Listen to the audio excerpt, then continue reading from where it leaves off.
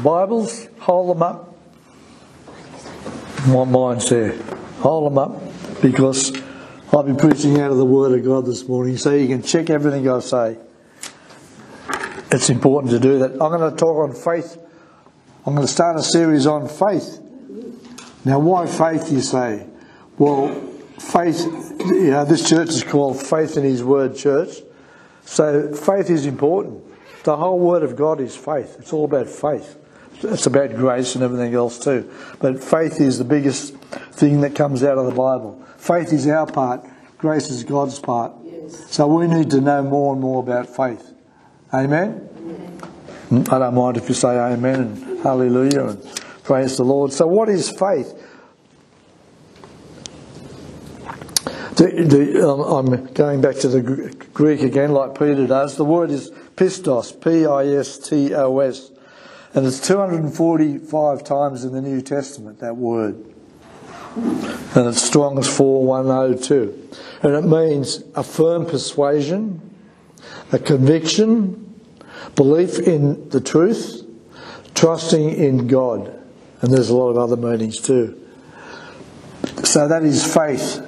A firm persuasion, a conviction, belief in the truth, trusting in God. Now, the opposite of faith is what? Unbelief. Doubt. Unbelief. It's not doubt. It's not doubt. It's unbelief. Unbelief is the opposite of faith. Doubt is not the opposite of faith because it has an element of faith in it. Do I believe? Don't I believe? Will I or won't I? So doubt is not quite sure if it's faith or unbelief. But unbelief is the opposite of faith. In James 1 verse 6 to 7, it says, "But let him ask in faith, without doubting. For he who doubts is like a wave of the sea, driven and tossed by the wind. For let not that man suppose that he will receive anything from the Lord.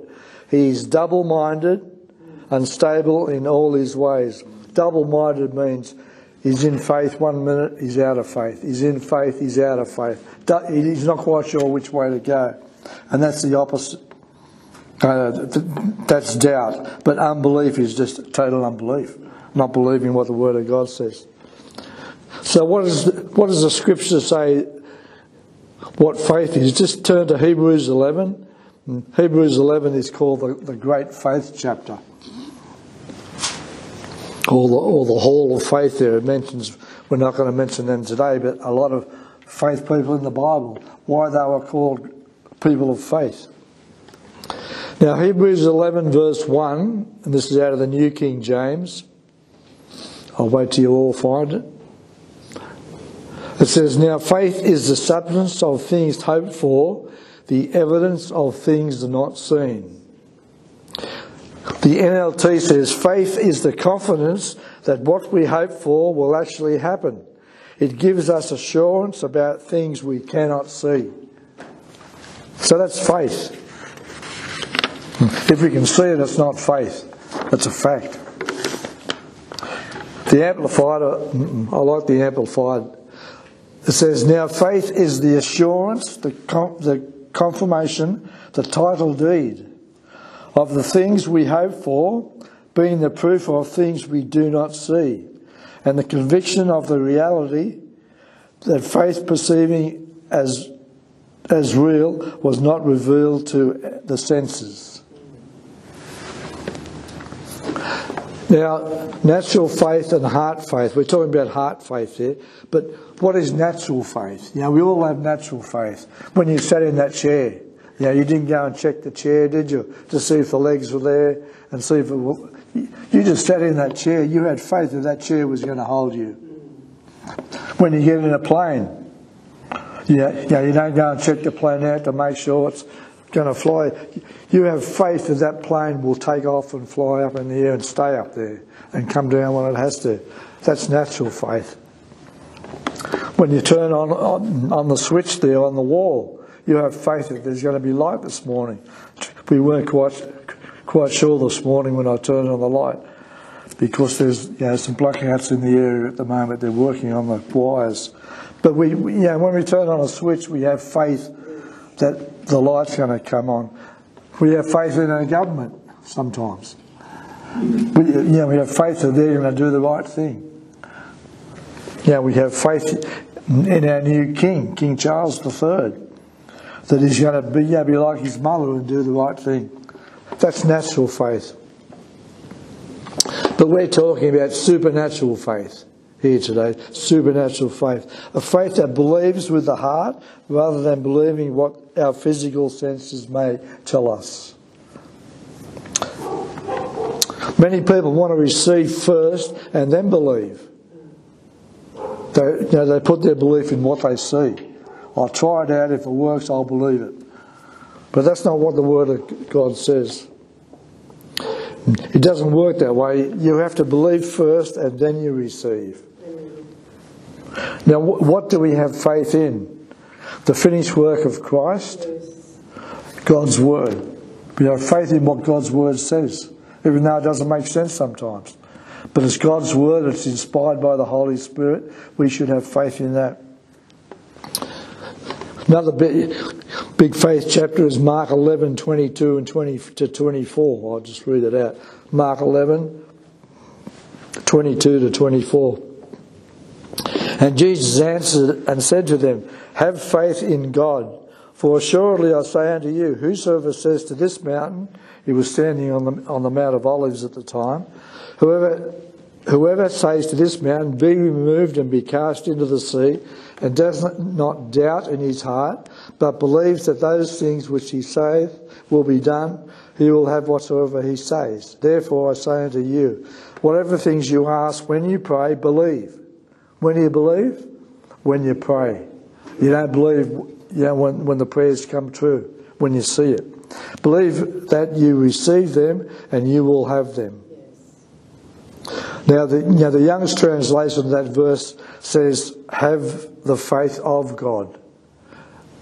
The Amplifier says, have faith in God constantly. And the Godby, whatever that is, Godby version says, have God's faith. And that's what we're talking about here, having the faith of God, who can move mountains, who created the earth, was speaking. So we're talking about supernatural faith here. How can we tell whether we have the heart faith or we are just mentally agreeing? Mental assent says, I know God's word is true. I know God has promised healing, but for some reason I can't get it. I can't understand it. I can't see it. However, heart faith says, God's word says it, I believe it, it's mine, I have it, it is settled. That's faith. That's the faith we're talking about. God's word says it. We pray. Sorry. God's word says it, I believe it, it's mine, I have it now, it's settled. That's it. Notice I've said before, Mark 11:24 says, receiving comes after believing. It says, when you pray, believe. That's when you pray. If you have doubt about asking for something, don't pray. Go to the Word of God and get faith in you before you pray. Because it says that when we pray, believe, not when we receive it. In Romans 10:17, which is a key verse in all this, faith comes by hearing and hearing by the Word of God. Joshua 1 verse 8, we read this out last week or the week before. It says, this book of the law, God's word, shall not depart from your mouth, but you shall meditate on it day and night, that you may observe to do according to all that is written in it, and then you will make your way prosperous, and then you will have good success. Now the word meditate is H-A-G-A-H, Hagar, and it means a verbal utterance, an imagination. If we speak the word of God continually, faith will come. That's what I was talking about. If we speak the word of God continually, faith will rise up in us. Now, what faith is not? Faith is not a feeling. But it's nothing to do with the senses. You just don't feel like it, like you have faith any time. When you feel good, it's not a reason to exercise faith. It has nothing to do with the senses. It is not something that you see. Faith is not something that you see. You see the results of faith, which we're going to talk about next week. But you see results of faith with people, what they do, but you can't actually see faith. It's not something that you feel after somebody gives a good testimony. People say, "Oh, that really strengthened my faith," or built up my faith. When you hear a good testimony. And that's usually based on emotions anyway, when you hear a good testimony. It's got nothing to do with that. Faith is not trusting in somebody else's faith. Great faith teacher, and you believe him because he had great faith. It's not trusting in somebody else's faith. It must be personal. Yes. It must be your faith. Faith is not trying after you've tried everything else. You say, "Well, I've tried this, I've tried that, I'll try faith now." That's not faith. Faith is not presumption.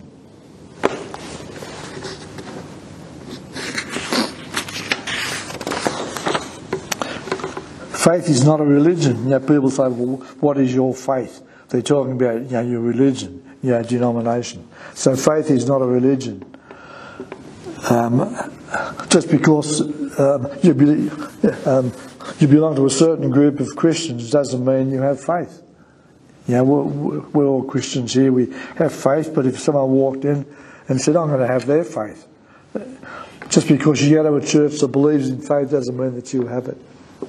It is not wishful thinking or positive thinking.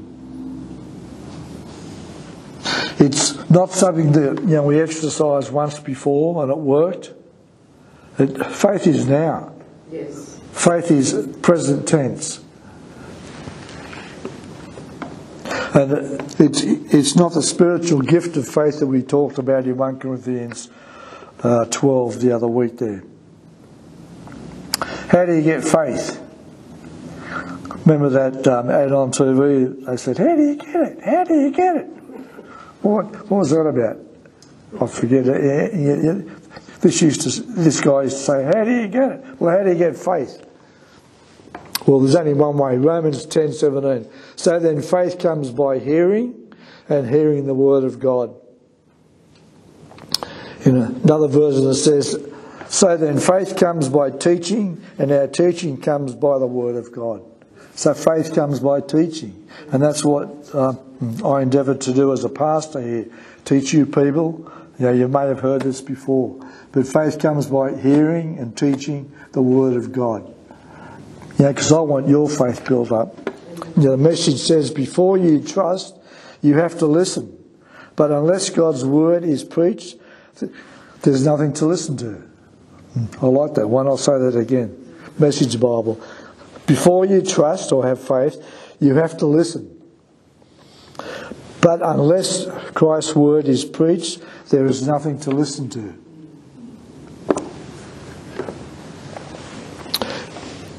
Faith doesn't come by having heard. People say, "Oh, I've heard that before." Don't ever say that. "I've heard that before." "Oh, yes, I know all that." You don't know all that. Faith comes by hearing and hearing and hearing and hearing. That's a continual thing. Both Paul and Peter, in their teachings, in the Gospels and the New Testament, they repeated themselves time and time again, so that the people would receive faith. In Philippians 3 verse 1b, and this is Paul speaking, he says, "For me to write the same things to you is not tedious, but for your safety. But for you it is safe." So he used to write the same things over and over again. In 2 Peter 1:15, Peter writes, "Moreover, I will be careful to ensure that you always have a reminder of these things after my decease." So he's reminding the people the same thing all the time. Faith comes by hearing and teaching the Word of God and hearing. Never get caught saying, "I've heard this before," or "I know that." Because if it's not working in your life, you haven't heard it properly.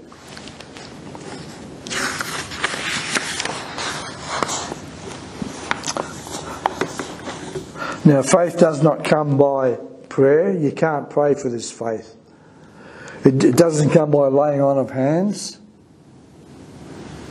It doesn't come from a word of knowledge or by hearing a great testimony. It doesn't come through trials and tribulations. It doesn't come through dreams or visions. It's not passed down to somebody with great faith to the next generation. It doesn't come by emotions, or it doesn't come by common sense. Faith comes by hearing and hearing the Word of God. You can't ask God for faith. In Luke 17 verse 5 to 6, you can turn there if you like. Luke 17, 5 to 6. "And the apostles said to the Lord, 'Increase my faith.'"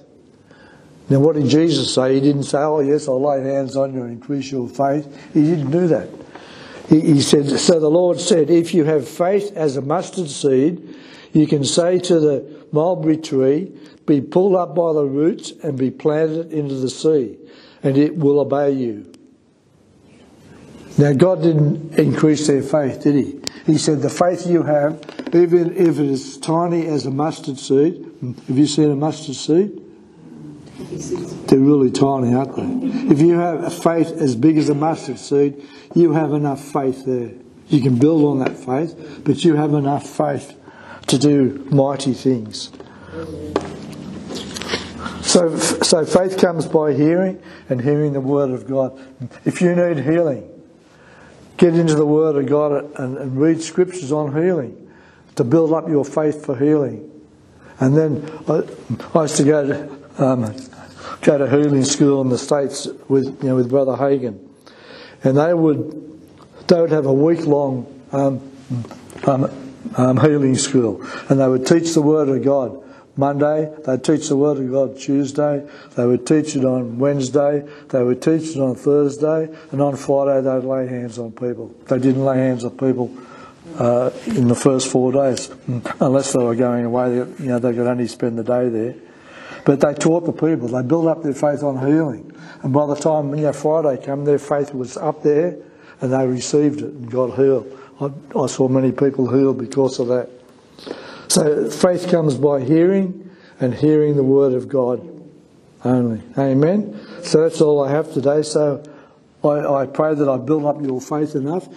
If you need healing today for anything, I'm not going to give a word of knowledge, but if you need healing today, I can lay hands on you. And if your faith is built up today for healing, you'll be healed. If you have faith, the grain of a mustard seed, you've had doubt before about whether God heals today or was just in the New Testament at the beginning of the church age. God heals today. Amen. It's His will that He wants you well today, and He will heal you. He says, "Lay hands on the sick, and you shall recover." So, does anybody need healing today?